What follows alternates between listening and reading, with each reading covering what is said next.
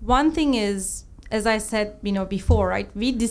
I decide to be religious. So meaning that I decide that there's a higher, my co-panelists alluded to, is a higher power that I want to follow because I personally believe God knows me better than I am, So that is the higher belief that I kind of get myself into. So the freedom is defined within that context for me because it's my choice to do this belief. But the context that we need to look into is, sometimes I think religions are overly analyzed for, are they giving freedom to men and women equally, right?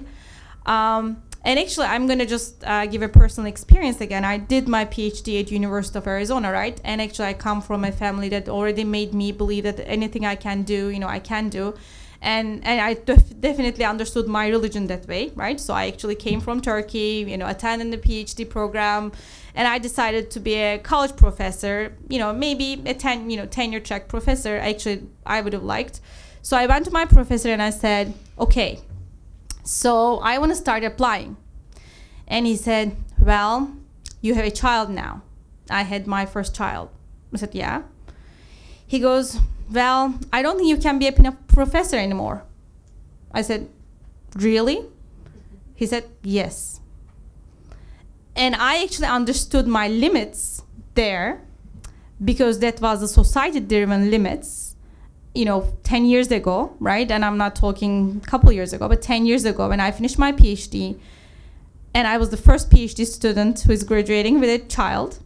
So my professor told having a child has a big burden. And what did I say? Of course, as a very free woman, I said, didn't you have kids? He said, yes, but my wife took care of them.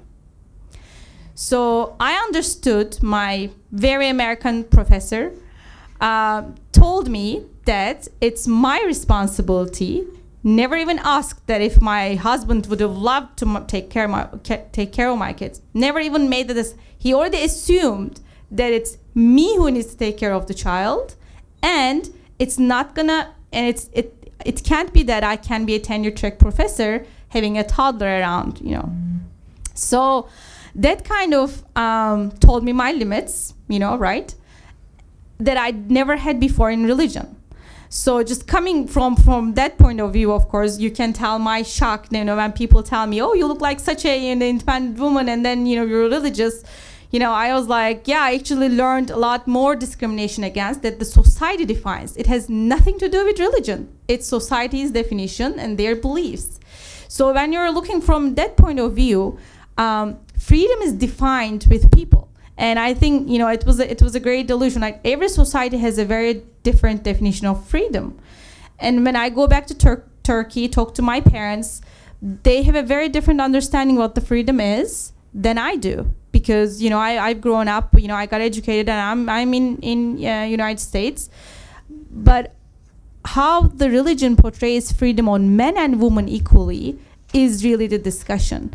And I completely agree with my co-panelists again that we're not the same. We can't discuss that we're the same, right? I live this every day, basically. It's so funny, actually. Of course, I'm a working mother of 3, and my husband is a great help to me. But every time I leave my kids with my husband, I call 3 times just to check on him, just to make sure everything is okay. And when he leaves them with me, he never remembers. So this goes to the fact that, we're really very different. And to me, child care starts with, the food, the nurture, the care given. To my husband, it's all play.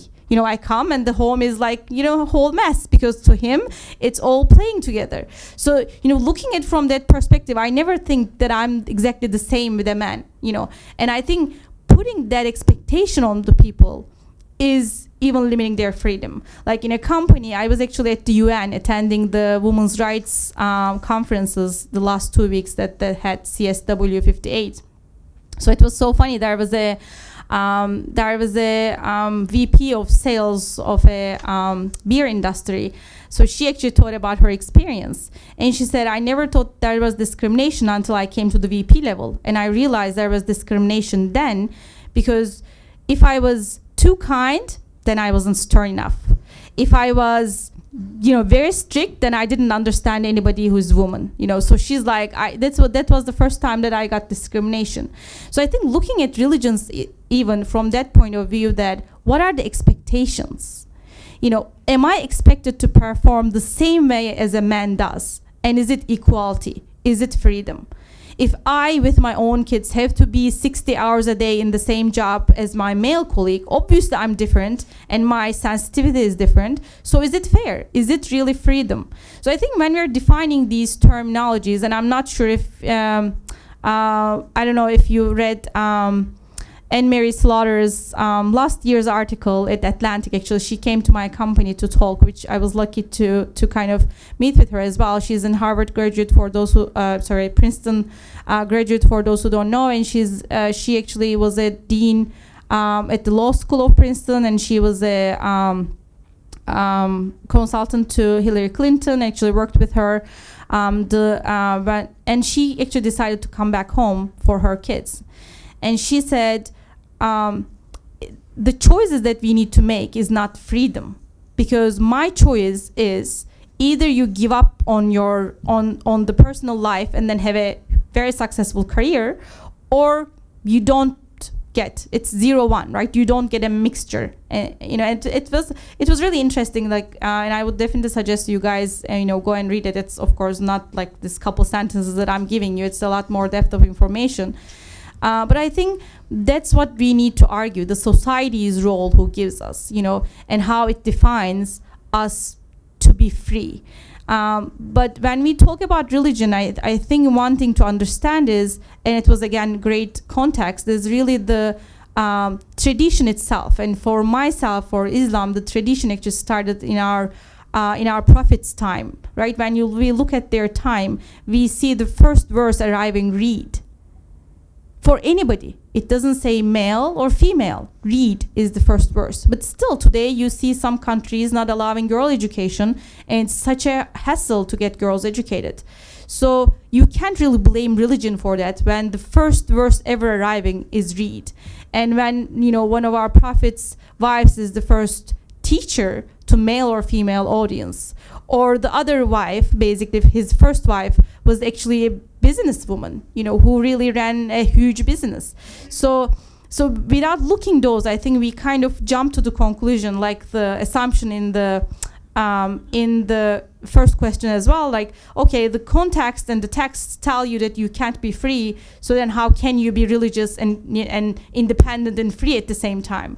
But actually I think it's really more looking at the traditions and understanding, and not really going to religions to justify the freedom of women, but to the societies, because I think we still have a lot of work to do. I mean, just being at the management on a large company, I can tell you, I still think that there's a lot more work to do in the society, not in my religion, or not in any religion. I think it's more how we kind of try to coexist and define our existence, not only defining the roles of the men or women according to ourselves. And that's one of the thing I think we as a whole society has to define and improve the roles of women and men together. And I think religions can help us, because at the end, we know a lot of the rights that need to happen there was given, right? Economical rights, that nobody had economical rights before 1952 in this country. They couldn't even own unless that they were married and divorced. And I wouldn't have known this if I didn't visit the town called Jim Thorpe. And I don't know if you ever been to that town. So in that town, basically you kind of see and meet with people, and you realize, as a Packer's daughter who actually was supposed to inherit about 100 and 150 million today's money, couldn't inherit it because she was never married. So she had to marry and divorce somebody to inherit the money.